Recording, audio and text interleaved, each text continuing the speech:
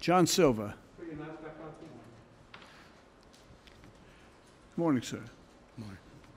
Mr. Silva, you have you have 4 red light violations and 1 speeding violation. Is there anything you want to tell me about this? The reason why I came here because I have to go get double knee surgery tomorrow. I just wanted to see if I can pay at the first of next month, because I have to go to 3 weeks rehab. Yeah, okay, well let's see. I'll pay. Let's see how much it is first, okay? All right. All right. Are you working? No, I'm on disability from the military. So tell me about your military career.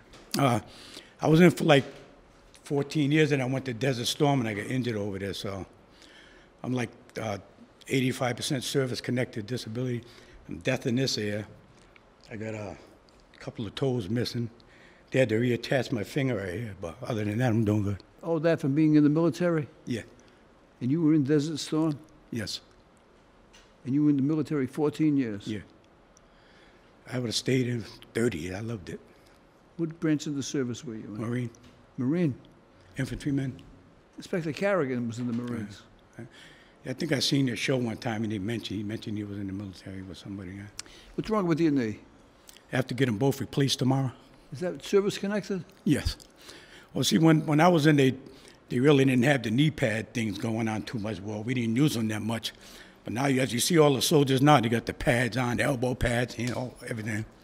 So my knees took a beating like having to low crawl and, you know, getting down in the prone position. He ought to know, but he knows about that. So my knees took a beating, you know. Over the years, they just kept getting worse and worse. So it's to the point now where I have to get them replaced. All right, Inspector Carrigan, you know how I feel about people who served in the military, right? Yes. And so you know which way I'm leaning on this, right? Yes. Okay. And I'm leaning the same way as you are, Your Honor. All right. I'm going to give you a strong admonition. I'm going to tell you, right? I'm going to tell you, slow down.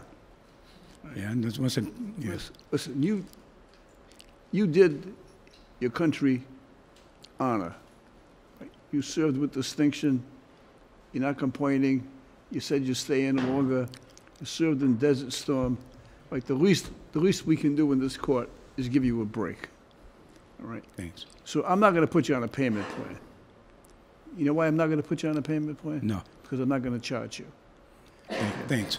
But what we're going to do is that, you know, this court receives letters from people all over the world, and many of those letters say, please, and they contain money, and it says, please help somebody who served in the military.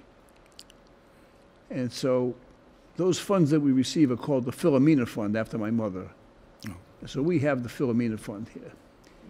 And so I'm going to, and none of this is going to go on your record, okay? None of it is going to go on your record. So I'm going to read, the fines were $440. And I'm going to reduce the fine to $200, and we're going to pay the $200 from the Philomena Fund, so you're not going to have to pay anything. Thank you. But you're going to go, I want to thank you for your service to this country. You're welcome.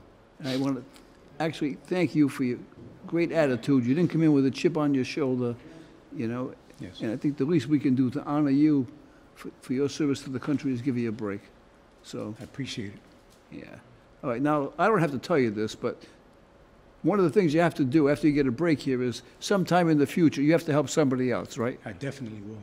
I'm sure you will. I will. You've already done your part helping all of us by your service to the military. Definitely will. How do you feel about that, Inspector Carrigan? Completely agree, Your Honor. Okay, it'd be $200 paid for from the Philomena Fund. Good luck to you. Thank you. I appreciate it. Thank you. Just wait.